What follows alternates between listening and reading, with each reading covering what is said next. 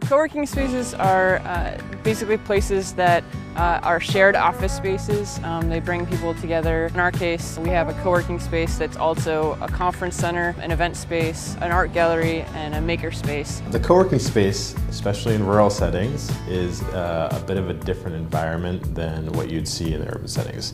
We believe that it's kind of a center for economic development in our rural regions. It serves as a place for people to access high-speed internet, office amenities that might not be accessible to a small business or a solopreneur or freelancer or remote worker, and it offers community in places where sometimes it's hard to find it.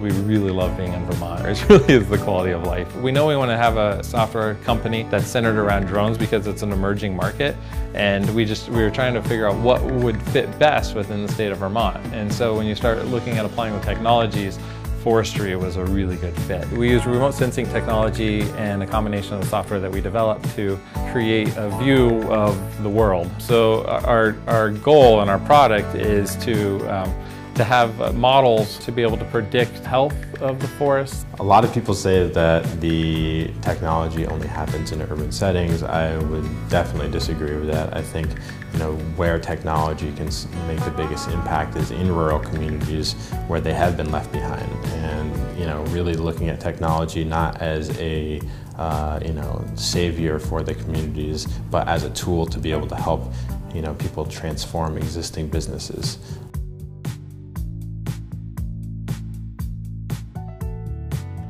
The co-working space makes a lot of sense for Lindenville because we are in a region that has very poor internet access. Many residents that live in the kind of outskirts of town don't have sufficient internet to do video conferencing. So being able to give people a place to come that is in the center of our town while also providing the highest speed internet that's available is a great draw. Broadband is a huge issue. It's our second biggest line item on our budget. I think that for rural communities to thrive, not just in Vermont but across the United States, there has to be people willing to innovate on the existing models and markets. And I think that rural communities have done it for generations, and now we need to look to modern technology for the kind of assist on the next pivot that we're making. It just takes one building and one person to transform some old decrepit building.